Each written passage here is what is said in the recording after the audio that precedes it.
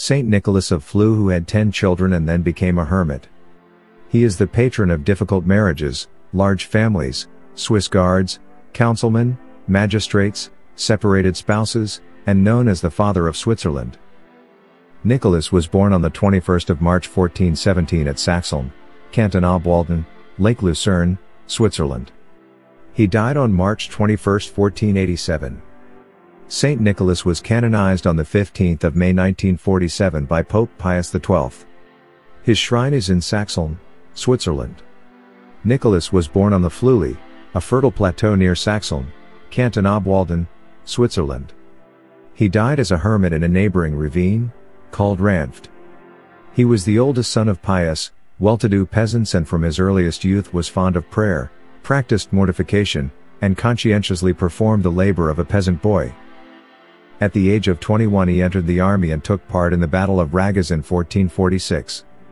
Heeding the advice of his parents, he married, about the age of 25, a pious girl from Saxeln, named Dorothy Whistling, who bore him 5 sons and 5 daughters. His youngest son, Nicholas, born in 1467, became a priest and a doctor of theology. He was elected cantonal councillor and judge. After living about 25 years in wedlock, he listened to an inspiration of God and with the consent of his wife left his family on the 16th of October, 1467, to live as a hermit.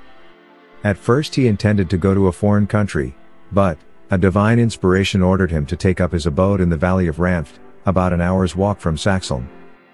Here, known as Brother Klaus, he lived over 20 years, without taking any bodily food or drink, as was established through a careful investigation, made by the civil as well as the ecclesiastical authorities of his times. He wore neither shoes nor cap, and even in winter was clad merely in a hermit's gown. In 1468 he saved the town of Sarnen from a conflagration by his prayers and the sign of the cross. God also favored him with numerous visions and the gift of prophecy. Distinguished persons from nearly every country of Europe came to him for counsel in matters of the utmost importance.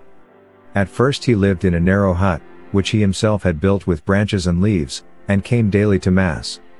Early in 1469 the civil authorities built a cell and a chapel for him, and later the same year the chapel was dedicated by the Vicar General of Constance, Thomas, Bishop of Ascalon. In 1479 a chaplain was put in charge of the chapel, and thenceforth Nicholas always remained in the Ranft. When in 1480 delegates of the Swiss Confederates assembled at Stans to settle their differences, and civil war seemed inevitable, Henry Imgrand, the pastor of Stans, hastened to Nicholas, begging him to prevent the shedding of blood. The priest returned to the delegates with the hermit's counsels and propositions, and civil war was averted. Numerous pilgrims visit the chapel near the church of Saxeln, where his relics are preserved. St. Nicholas feast is celebrated on the 21st of March. Please subscribe to Catholic News World's YouTube channel. Thanks and God bless.